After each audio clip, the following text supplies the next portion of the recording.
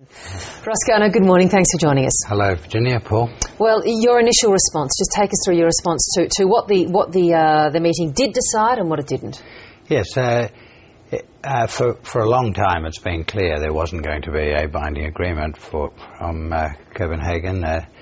Expectations were overblown, and so it's not the slightest bit surprising there wasn't a binding agreement with numbers. The groundwork hadn't been done. No one had tried to do the groundwork on the basic numbers. President Obama had made it clear that his timetable wasn't working toward a very strong outcome in Copenhagen. So it's not appropriate to be greatly disappointed because there wasn't going to be a strong outcome from Copenhagen. But when you analyse what has come out, there are some steps forward.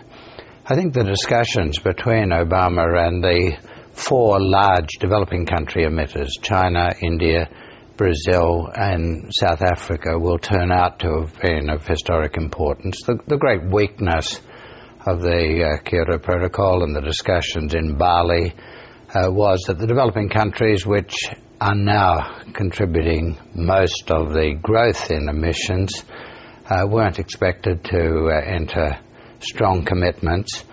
Well, that was always going to be difficult to change, and that now has changed. The expectation there has changed, and but it's just an expectation. I mean, there's nothing they're actually formally required to do.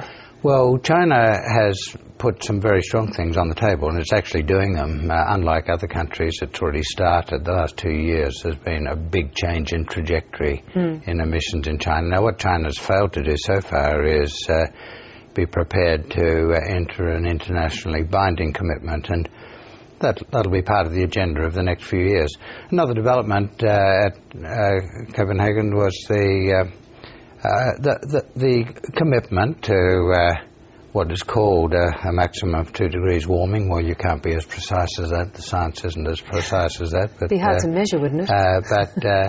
It's the equivalent of what in the Australian discussion we've talked about as the 450 parts per million outcome.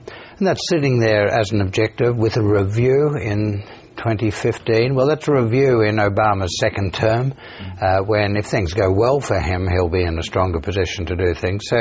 So that's a time when you can turn these loose commitments into something stronger. So what can the general public who doesn't know about the exact science, what can they make of the 2 degrees? Do you believe it's just a token or something to have while they all fly home?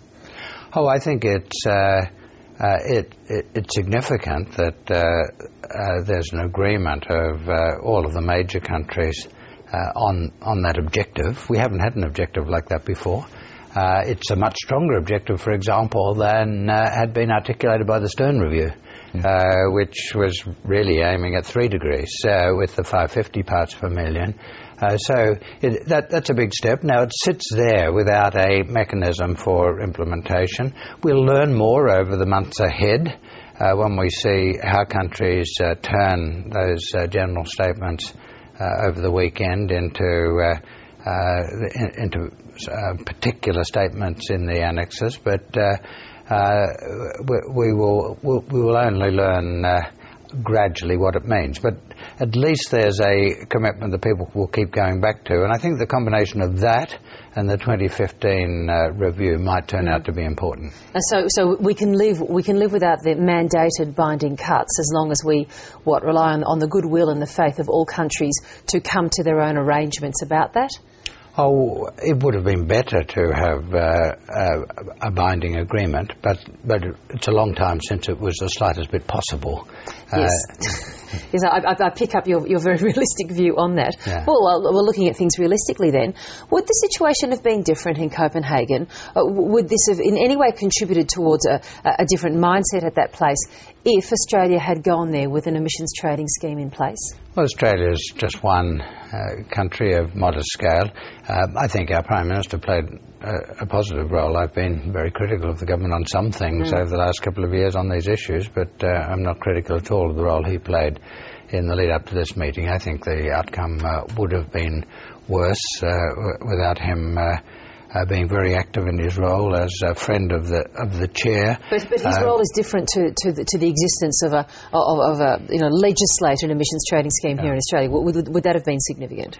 Oh, I think it would have strengthened his position, but our position was never going to be decisive. We're one country. It would have helped, but would not have been decisive.